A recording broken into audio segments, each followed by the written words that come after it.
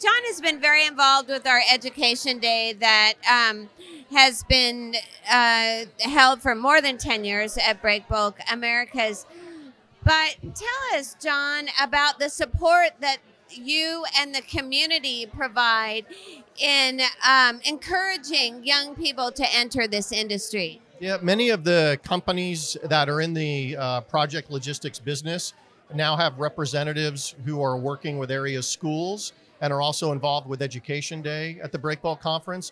So we've really created a lot of, I think, critical mass when it comes to bringing young people into the business. And people talk about the talent gap that we have, and there really is a talent gap. I mean, if you look at some of the statistics, they say that right now there are 6 positions for every 1 qualified person. That will soon be 9 positions. When you talk to executives, 32% of companies say they don't have a pipeline built for new employees.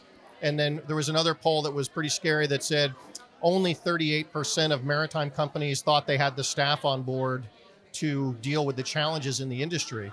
So when you couple those factors along with 10,000 people turning 65 every day until 2030, we absolutely have a need for more young people to come into this business.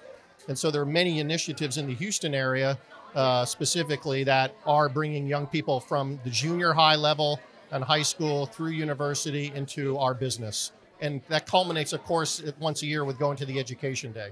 Yeah, absolutely. So what advice would you give a student who, say, is a recent graduate who's looking for a job in this field?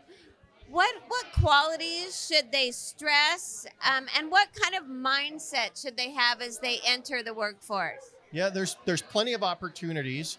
And what I tell a lot of the students that I mentor is they need to be culturally aware of what's going on in the world. They need to have knowledge of the international trade patterns. And then they also need to really practice skills around business writing, technology, being up to date with what's going on with blockchain and robotic process automation. You know, I tell the students that any decision that they make that takes 1 second, a computer can already do. So they really need to be focusing on jobs in maritime that require them to think, to be creative, to empathize, to lead teams, because those are the jobs that are going to be the ones that we have a tough time filling. And those are the jobs that a computer can't do. And they have plenty of opportunities to get involved in the industry through the schools where they are, and of course coming to the Breakbulk Education Day every year, because that's such a valuable opportunity to meet directly with the people in the business. Absolutely. Well, we appreciate your continuing involvement so much. Thank you. Thank you.